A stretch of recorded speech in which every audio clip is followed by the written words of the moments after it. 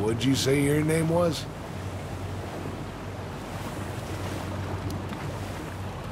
I didn't.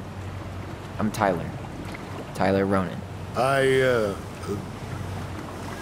Ronan, huh? Ronan as in the Ronans? Uh-huh. So, I never knew those girls had a brother. We didn't.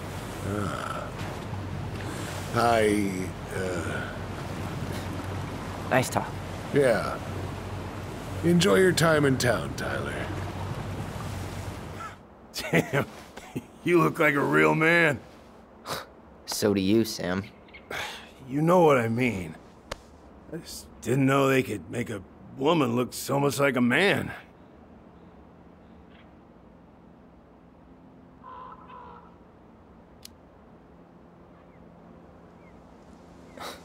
Not a woman who looks like a man, Sam. A man. A real man, just like you.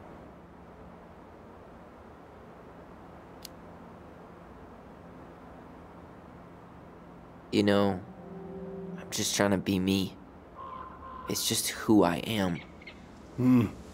Well, I've seen a couple of lady transvestites on the TV before, but, I've never seen a dude. Sam, that's not how you say that. Say what? Transvestites? Yes. It's transgender. Transgender men. Typical. Running away when things get tough. I don't buy that Mary Ann pushed you away. You turned your back on her. And now you're making excuses. Like always, you destroyed our family. You don't even have the decency to admit it. I know I've made mistakes. All I can do now is say that I'm sorry. If I could give you back your mother, I would. I don't deserve your forgiveness, especially yours, Tyler.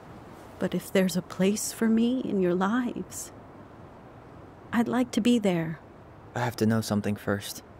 Are you good with who I am? You went through a very challenging time, and anyone could come out on the other side confused. There's help available out there, if you'll take it. Keep your help. So that's it then. We're done because I believe something different than you? No, it's because you don't believe in me. I see. Then I guess there's nothing more to say.